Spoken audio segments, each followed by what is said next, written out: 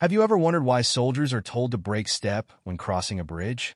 It's not just a quirky rule, it's to prevent something truly fascinating and potentially dangerous: resonance. So, what is resonance? Resonance is a phenomenon where a small, repetitive force applied at just the right frequency, called the natural frequency, can cause large, even destructive vibrations. Think of it like this. Imagine you're on a swing. If you push at the right rhythm, the swing goes higher and higher.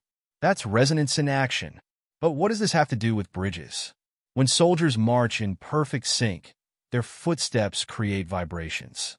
If the frequency of those footsteps matches the natural frequency of the bridge starts to vibrate more and more. Natural frequency is the unique rhythm at which an object naturally vibrates when disturbed. Every structure, whether it's a bridge, a wine glass, or even a skyscraper, has its own natural frequency.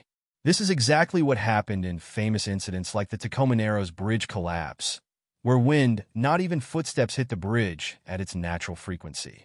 The vibrations grew until the entire structure failed. This is why soldiers are ordered to break step while crossing a bridge.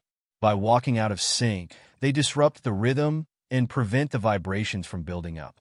Resonance may seem like a harmless phenomenon, but it teaches us the importance of understanding how forces and frequencies interact. Fascinated by science like this? Hit subscribe and join me learn with Venky for more cool explanations in just 2 minutes.